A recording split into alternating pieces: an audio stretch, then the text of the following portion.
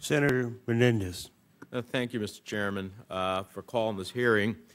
In the worst financial crisis in generations, consumers were not protected from the tricks and traps, and federal regulators were often more concerned about the interests of Wall Street than Main Street. And we now have an obligation to hold both Wall Street and non-Wall Street lenders and providers of financial services accountable for whether they treat consumers fairly. And it could be done by laying down clear rules of the road. And so that's why I look forward to your work at the agency.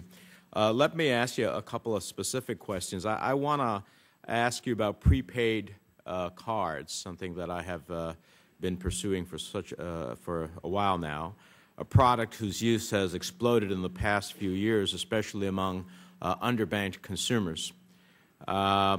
Since credit cards, debit cards, and gift cards have all been regulated to some degree, prepaid cards remain one of the few largely unregulated products in the marketplace.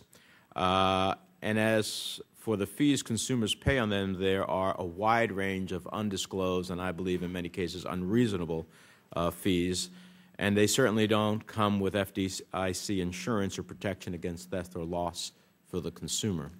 So we've introduced legislation, the Prepaid Card Consumer Protection Act. What progress has the Bureau made in analyzing this issue and moving forward on consumer protections on these cards? Let me say a couple things in response to that, Senator, and we appreciate your particular interest in this subject and the legislation you have introduced on the concerns you raised, both disclosures and transparency on these products and also protections for the money that people have in effect on deposit with the product as opposed to with a banking institution. There are two phenomena at work here. Number one, prepaid cards are an example of the tremendous innovation that occurs all the time in the financial markets. Just in my generation, when I was a kid, credit cards were a new and exotic product. Now they're almost universal in our economy. Debit cards are a more recent product that are now widespread and in common use. Prepaid cards are one of the newest products, but obviously on the cutting edge of finance, more and more people are beginning to use them, so we need to look and make sure that there's appropriate protections for consumers there. Sometimes it takes the law and the regulatory scheme time to catch up with innovations. I would also say that it's reflective of the fact that regulation can push usage around in the market. As you said, there's now protections and constraints on credit cards and new ones recently on debit cards. That is pushing the market more toward prepaid cards, which are not subject to that.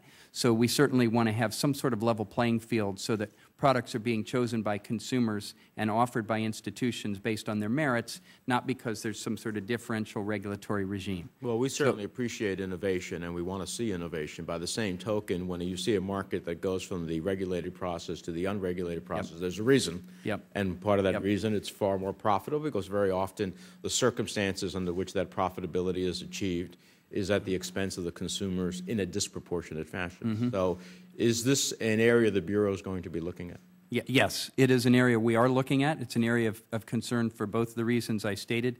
We're also aware that the Congress is looking at it, and certainly if you legislate on the subject, we'll be happy to carry out the laws as you enact them. Let me ask you, you mentioned in your opening statement about simplified rulemaking, particularly for smaller institutions, and that's something that I think is welcome to a lot of the members' ears here. So along these lines, can you tell the committee how your agency will craft regulations and provide regulatory guidance in a way that makes compliance simple and workable for community banks and small non-deposit regulated entities?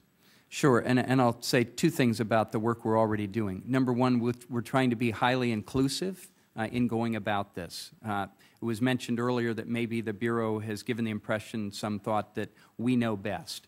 What we find is we will know better as we hear from others, both the people who operate in these markets, the financial institutions themselves, and the consumers who tell us about impact. So our Know Before You Owe projects are pitched entirely around getting the kind of input that allows us to streamline, simplify, and render more transparent the kind of disclosures here. We also have inherited a huge thicket of rules from other agencies, and we've already published a public Federal Register notice asking people broadly for their ideas about how we can streamline those rules, cut down burdens that aren't delivering benefit to consumers. That we're in the comment process on that. We'll have comments back sometime later next month. And then we're going to set to work at seeing what we can do to show people that we can streamline rules and be an agency that is mindful of the burden on financial institutions as well as delivering value for consumers. Right. Mr. Chairman, if I may, one last question, particularly to the minority community in the country, is very important. One of your mandates is to facilitate innovation through transparency. And one study suggests that half of the country, over 100 million adults, cannot find $2,000 in an emergency if given 30 days to do so.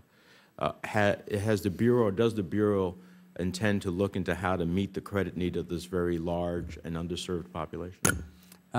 Yes, Senator, and we actually started, we had a field hearing in Birmingham a couple weeks ago, which was our first beginning look at the market where it is clear that in this country, as you say, there is a clear consumer demand for short-term, small-dollar loans to help people get through crises, emergencies, when they don't have a stash of money that they can draw on, or they don't have a friendly relative who's willing to pony up that money for them. There are a number of products out there that are serving that need. We want to make sure that those products are actually helping consumers rather than harming them. But it is a significant problem that has been unsolved in this country, I believe, is that there is this demand. We need to fulfill this demand, and we need to spur competition to fill that demand.